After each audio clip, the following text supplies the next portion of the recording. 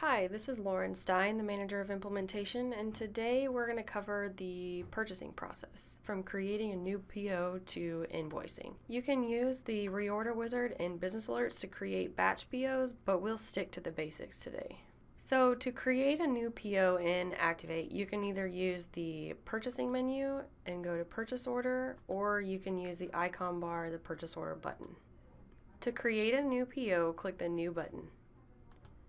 The PO number is automatically generated based on the document numbering setup in Configuration Management, and the requested date defaults to the days to ship in the purchasing options of Configuration Manager. We've also got the PO status.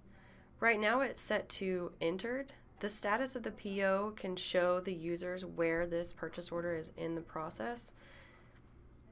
And you have the options of entered, request for quote, pending approval, issued, and then you also have completed and canceled. Once the status is set to issued, the PO is officially in process, which means it's ready to receive an invoice. So let's go ahead and set it to issued. So we'll need to select a supplier. You can either manually type the supplier ID in the supplier field or select from the lookup. And we're going to use Adams Paper. And then next we'll also need to select the warehouse that the vendor needs to ship the inventory to. It's defaulting to F based on the purchasing options, but we also have these other warehouses available, but we're going to leave it to F.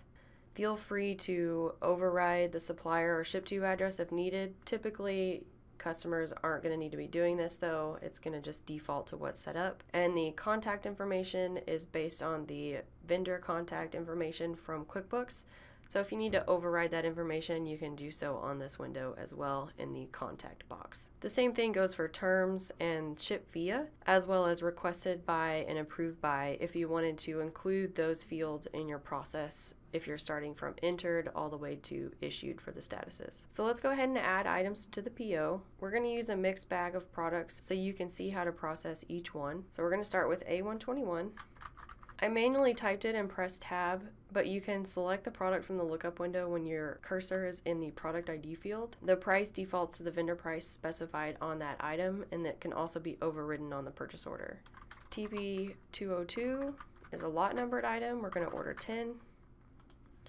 PC20 is a serialized item. We're going to order 2 of those. And then B85-1 is a non-inventoried item, so I just wanted to show you how to process inventoried versus non-inventoried, as well as if you're using lot or serial numbers. That changes the requirements on the receipt portion of the purchasing process. You can also override any special instructions at the bottom of the PO. This will print on the purchase order whenever you print or email it. The additional information tab will allow the user to set a different requested date if it's different from the default, as well as a promise, not before and not after date. And you can also override the FOB. If you have any custom fields, those will also show on the additional info tab. Okay, so let's save and print the PO so we can see what it looks like. You have print purchase order or email purchase order as default options. When you print the purchase order, it previews the report on screen, and you can see all the information that you have listed on the PO, as well as your company information and the total. So let's close that report. And if you send it as an email, it'll put a PDF attachment on the email so that is sent to your vendor. Okay, so once you receive the items in your warehouse, you'll need to reopen the PO and click receive. That option to receive in full is checked in my configuration manager, so every item that was inventoried is listed on this receipt session.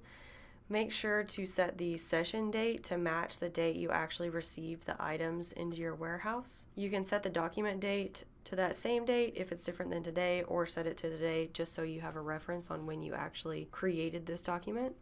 So as you can see here, the received quantity pulls in based on what's listed on the PO.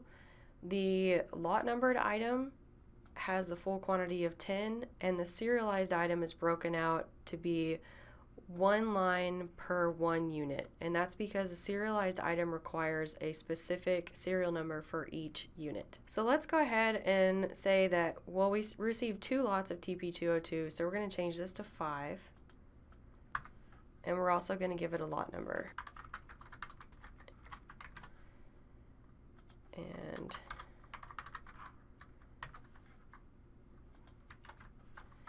PC20-2 for the second one. Okay, we're going to do something similar for PC20. We're going to put a random number here.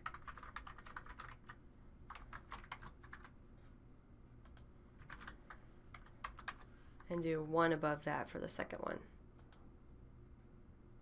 So you can either print the report here to verify this information, or you can go ahead and post. We're going to go ahead and post because this is all correct. Post the inventory transaction, hit yes. We will be prompted to preview the report. So if we preview, this is all the information selected in the receipt transaction. It shows you the received quantities for each, as well as a lot serial information, unit costs, stock quantity, and the amount, as well as the PO and vendor information. Close that report,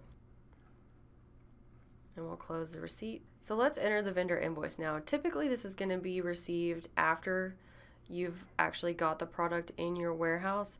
Sometimes you receive the invoice before you receive the actual product. So, whenever you actually receive that invoice, you can go ahead and invoice the PO. We always recommend to invoice after you've received in case the prices change. But let's say that it's a future date and we have received the PO invoice.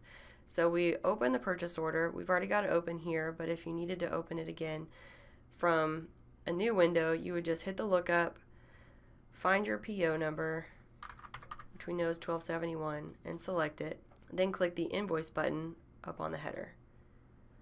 So on here, we can go straight to entering the invoice number as it's shown on the vendor invoice itself.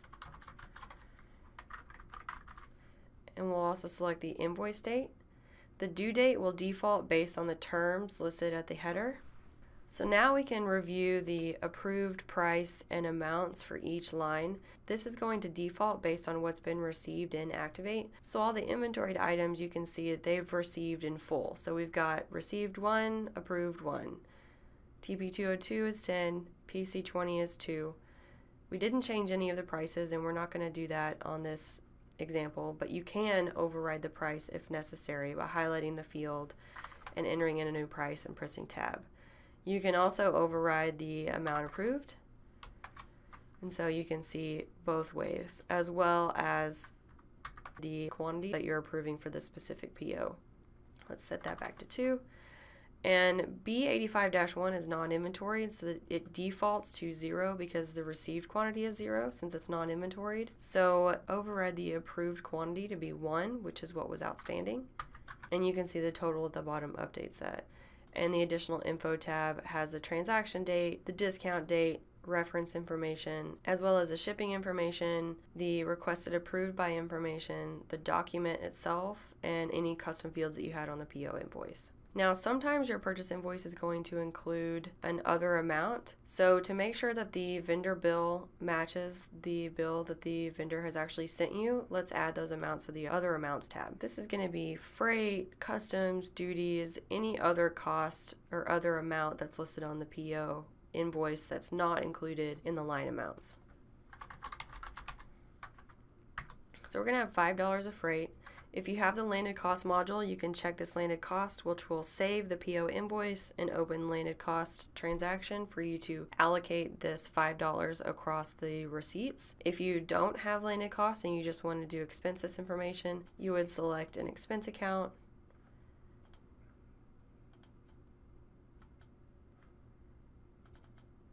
We'll select miscellaneous, and then we'll save. So now you can see that we have $147 approved, other amount of $5, a possible discount of $304, and then we also have a total of $152.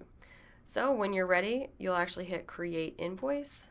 If there isn't any remaining quantities outstanding on the PO, you'll be prompted to complete it. If you're creating a partial invoice, you won't see this message. It will just create this invoice, and then you just close the purchase invoice in the PO window until you're ready to create the next PO invoice. So we're going to hit Yes.